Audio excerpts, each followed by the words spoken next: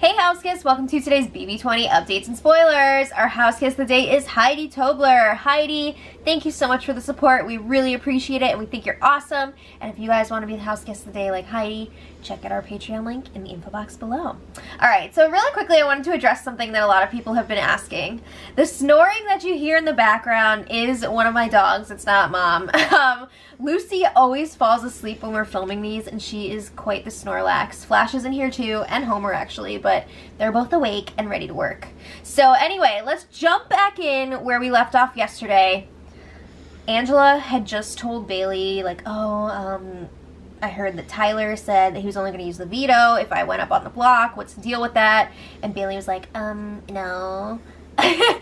She cleared it up. It's in yesterday's spoiler towards the end if you haven't seen that yet.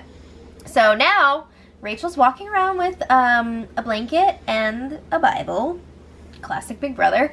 And she stops in the blue room. She's talking to Angela. And she's like, so Bailey just talked to me and she was annoyed because she said you just told her that you heard that Tyler was going to only use the veto if you went up on the block, blah, blah, blah, the whole thing. And Angela's like, what? She totally lies. She's like, I didn't say that you told me. I just asked if Tyler said that he was coming after me. And Rachel's like, oh, well, Bailey must have just assumed that I said something to you about it. Nope. Angela lied. Okay, so then Rachel's like, well, she was kind of pissed about that, but Bailey did tell me last night, you know, thank you for not telling anyone about my power. That's super awkward, because at this point, Angela has told, like, everyone. So Rachel says, we have to win the next HOH. If we do, we'll be safe for 2 weeks because Bailey is not going to use her power if one of us wins HOH. And then she's going to keep us safe the following week because she's going to go after the guys. I would not assume that Bailey would not use her power, but everything is going to change tonight, guys. Everything is going to change. So Rachel feels really weird at this point because Brett is not talking to her, and this was part of Brett's plan to make her freak out and feel uneasy. It's working. So she's like, yeah, I said good morning to Brett, and he just kind of ignored me. And Angela's like, yeah, it's driving him nuts that he's going home over you. Ouch. So she brings up that Brett is going to try to piss off Rockstar again with his eviction speech, just like last time. But guess what? It's mostly going to be about Rachel. I don't even know if he's going to say anything about Rockstar at all. He might not, but he's really, really going to expose Rachel. So they're like laughing together about how funny it's going to be when Rockstar freaks out. And Angela's like, yeah, I was encouraging it. It's going to be great. So Rachel's like, oh man, I was just getting worried that Brett might say something about me because he hasn't been talking to me. So Angela's like, no, it's going to be so great. I'm going to freaking pee my pants. It's crazy how Angela has flipped on Rachel so quickly. I mean, a complete 180. Unless she was just being fake with Rachel the whole time. I don't know. So then Rachel's like, alright, I gotta ask you this. Are you voting to keep me? And Angela's like, really, Rachel? And she says, I'm sorry. I had to ask. I just had to make sure. And Angela's like, yes, I'm gonna keep you. No, she's not! Okay, so then Rachel's like, oh man, it's really weird. It's a weird feeling to know that I'm going to be safe. Hopefully I am. Oh, I'm really worried for Rachel. I'm worried she's not going to take this well, you guys. I'm worried she's not going to take this well. So anyway, JC and Tyler were whispering in the lounge room, and JC's like, man, it's so calm right now, but it's going to be freaking crazy after this eviction. Yup. It's gonna be wild. So Tyler's like, we have to win the next HOH. And JC's like, do we though? He's not so sure that he wants to win this one. He doesn't know that he wants to get the blood on his hands. He doesn't know that anybody's really coming after him right now. And Tyler's like, whoa. You have to try to win this. Rockstar is gonna want to get you out because you've been throwing her name around this week. True. So Rockstar has said to other people that she would put up Sam and JC if she wins HOH and try to backdoor Tyler. So I'm sure Tyler knows, you know, obviously Rockstar wants to get him out too. So if he can push that target onto JC, make him want to go after Rockstar too, that's going to be good for him. So JC is like, all right, fine. Rockstar will be my target. Now, they're both annoyed that Rockstar is going to make it to the jury because they think she's going to be bitter. And they feel like if either of them are at the end with any girl, Rockstar is just automatically going to vote for the girl, even if she did nothing in the game. Could be. We've seen it happen before. So everybody's assuming jury is going to start after this eviction because that would make it a 9-person jury. Probably, right? I guess Julie will announce it tonight if it is happening. Maybe they'll do a 7-person like Canada. Who knows? So Tyler lets JC know, yeah, I figured out this week that Bailey, Haley, and Rockstar are all working together and they suck. How are they just figuring this out? What? Okay, so anyway, JC feels like he has a really good handle on Fessy at this point, so he's like, we shouldn't go after Fessy. Well, obviously he's not going to, but he's telling Tyler, if you win, you shouldn't go after Fessy because I have pretty good control over him. But he's annoyed that Bailey talks to Fessy like she's his owner. So they feel like Bailey is definitely on a power trip this week. Yeah, she has been the worst. This HOH-itis is freaking level 5 insane. So Tyler is like, yeah, it's because she feels so safe. She's the HOH. She's got that power app, which is essentially going to allow her to be the HOH for back-to-back weeks. So they don't know exactly how this power works yet or how long it lasts, but they really want to get rid of it next week and flush it out as soon as possible. So talking about this week's votes, they're still going to go ahead and try and blame JC's vote on Scotty. That's why Brett has been hanging out with Scotty so much this week, so it looks like they're really close, and maybe Scotty would want to vote to keep him. But Tyler is like, there's no way I'm going to be able to cover my vote this week. So he's not going to lie about it. He's going to own up to it. He's going to be like, yeah, I voted Rachel out. He's going to try to justify his vote by saying that Rachel tried to frame him last week with that hinky vote. But he is saying that he thinks it was actually Scotty, but he's going to play along with this whole Rachel thing. But it wasn't even Scotty. It's the guy who is lying next to you, JC. Okay, so then Angela was in next to talk to Tyler. She tells him about the conversation that she had with Bailey, and she's like, yeah, I was trying to get her to not trust Rachel by, you know, saying that I heard that you weren't going to use the veto unless I was going up on the block. I'm so tired of this. I'm not going to go there. So anyway, she says it's obviously working because Bailey went and talked to Rachel right after and she was pissed. So yay, Angela did something in the game. Alright, so then Angela's giving Tyler more information about Bailey's power app. Not completely accurate. I mean, she got some things right. So she's like, well, if Bailey doesn't use it next week, she has to use it the following week, which is not true. We know that it's good until the final 8, and it can just expire. I don't think it has to be used like Sam's was, but they don't know that. So then Angela also says it can only be used. It can only be used on the initial nominations, and then once it's used, it's done. She can't change anything after the veto. It's just the initial nominations, which is true. So then they talk about Brett's upcoming speech, and they're really excited that Bailey's power is going to be exposed. They think that's going to be great for them because it's going to put a lot of pressure on Bailey. Her group is going to be pissed if she does not use the power to protect them. So it's, you know, an added layer of bleh on Bailey. She's got to use it if her allies are in trouble. So Tyler lets Angela know, hey, Scotty's been talking about putting you up, just so you know. And Angela's like, yeah, he sucks and he's got to go. Alright, so then the feeds went down for a little bit, and during that time the house guests were shown various gifts for the upcoming HOH competition. So it was just like past events and stuff that have happened throughout the season, and then they're going to have some questions to answer about it. So after the feeds come back, Rachel and Tyler are in the lounge room, and Tyler's like, so Bailey told you she has the power? And Rachel's like, oh, I don't want to talk about that right now. I can't talk about that while I'm on the block. I'm too nervous. So she tells him it's not pertinent right now. Trust me, I will tell you more when it's pertinent to you. You're not going to be around to tell him.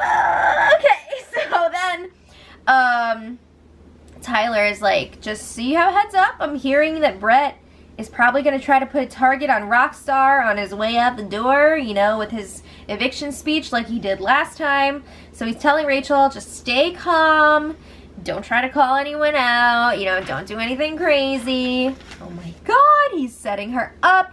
So it's going to be really interesting to see who goes first tonight with the eviction speeches, right?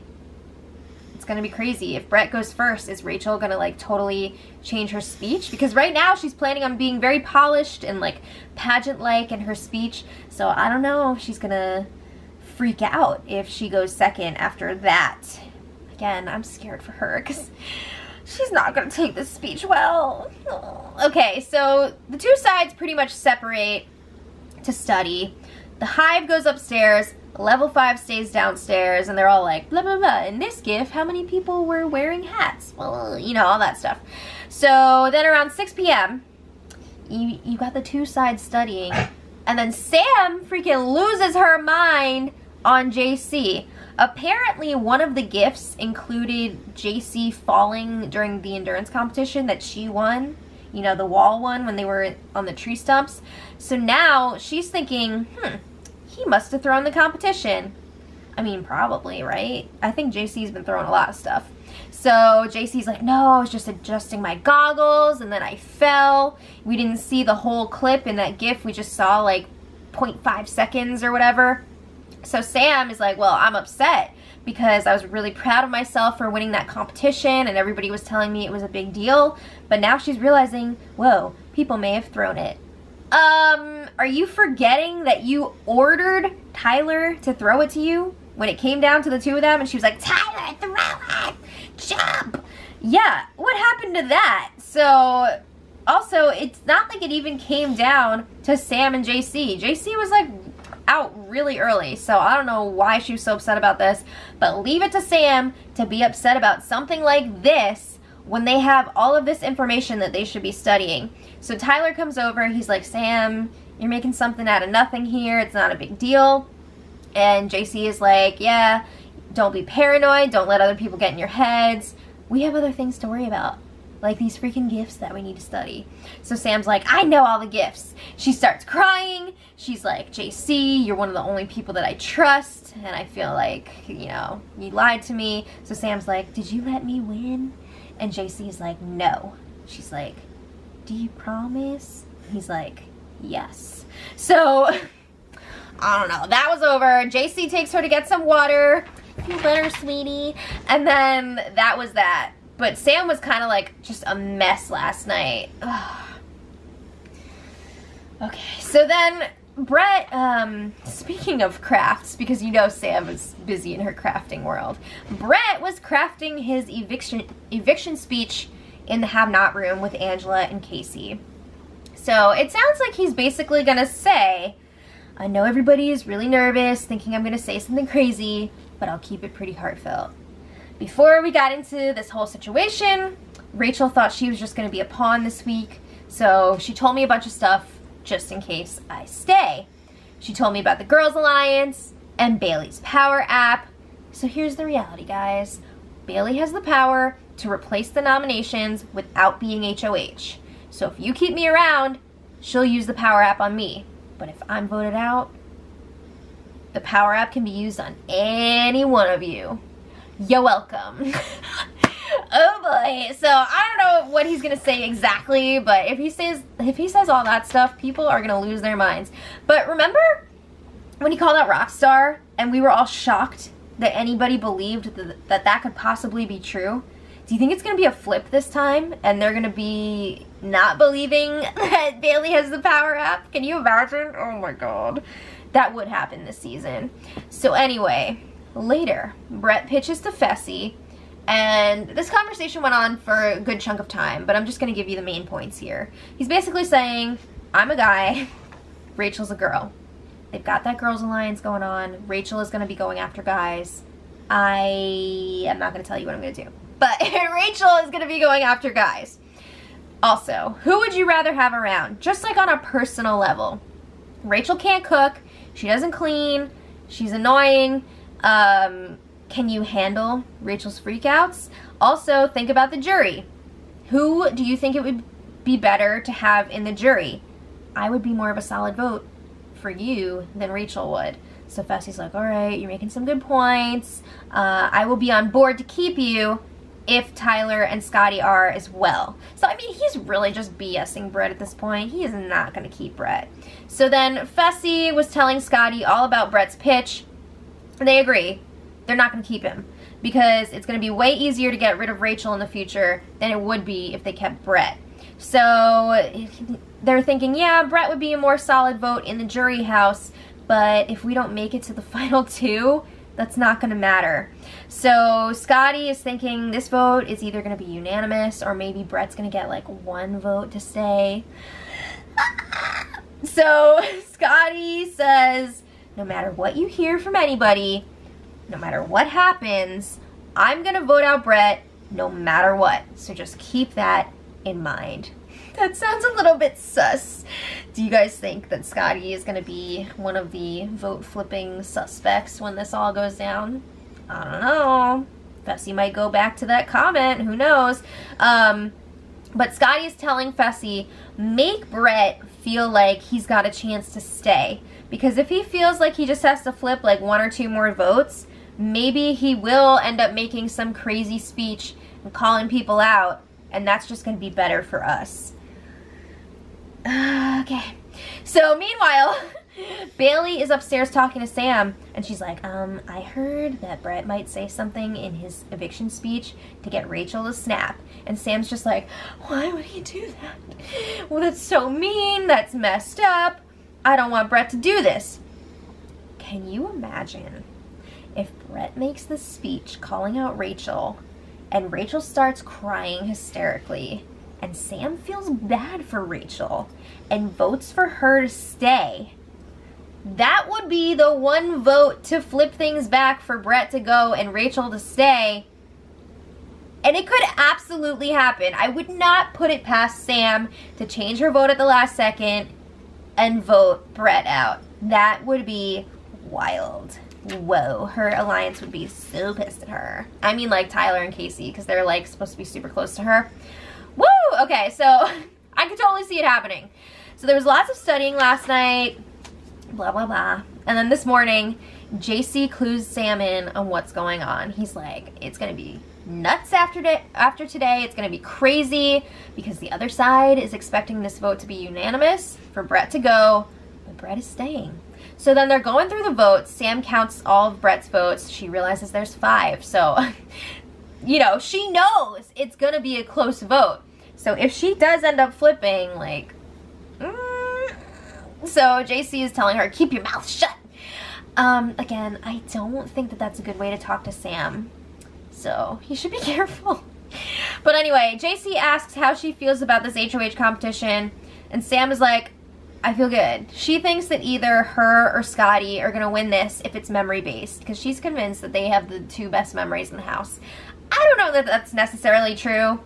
Maybe, but like, just because you have a good memory doesn't mean you're going to be good at this competition. I feel like she lost the last one. She didn't even make it to the tiebreaker with the... So, I don't know. I don't know. Anything could happen during these competitions. Somebody could know everything perfectly and then just like freak out. So who knows? But JC's like, well, I hope if it does come down to the 2 of you that you are the one that wins. So today, lots of studying again. The Hive is super nervous about Brett's speech. Who's gonna be the target of his speech this time? Here's a crazy thought. Maybe just like take it with a grain of salt. This is somebody that you're not working with who is possibly about to go home. Yeah, let's just believe everything he says. I mean, really, why don't you just, like, ignore it? I don't know. The funny thing is, this time he is going to be dropping truth bombs. So, anyway, going back to this HOH competition, a lot of people have been saying online, are you okay? That Scotty and Fessy were cheating because apparently they wrote out some cheat sheets. I guess they were using, like, eyeliner or something in, like, some form of paper, which is not allowed. You're not allowed to write things down in the Big Brother house. So I believe the diary room took Scotty's away, but I don't know if they took Fessy's as well. that's kind of messed up if they didn't. It's kind of not fair. But yeah, I just know a lot of people were talking about that online. And then when the feeds came back after the HOH lockdown, everybody's just getting ready for the live show, eating, that kind of thing. It seems like nothing is going to happen until the live eviction episode. Nothing's going to pop off until Brett gives his speech. So until then, we're just waiting for tonight. Oh, when the hive is blindsided again. For real though, they have no idea what's about to happen. Oh my god. I'm excited for that part. But on a serious note, I feel really nervous for Rachel. I feel really bad for her. I don't think she's going to take it well. She's such a huge fan of the show. And she really was just trying to look out for her allies this week. So that's really sad. But then again, you never know what's going to happen. Because like I was saying, Sam might be totally pissed off by Brett's speech, feel really bad for Rachel, and vote to keep her, and then the vote flip. You never know what could happen. So leave it in the comments what you guys think. Who do you want to win this HOH? Let me know. And until tomorrow, much love.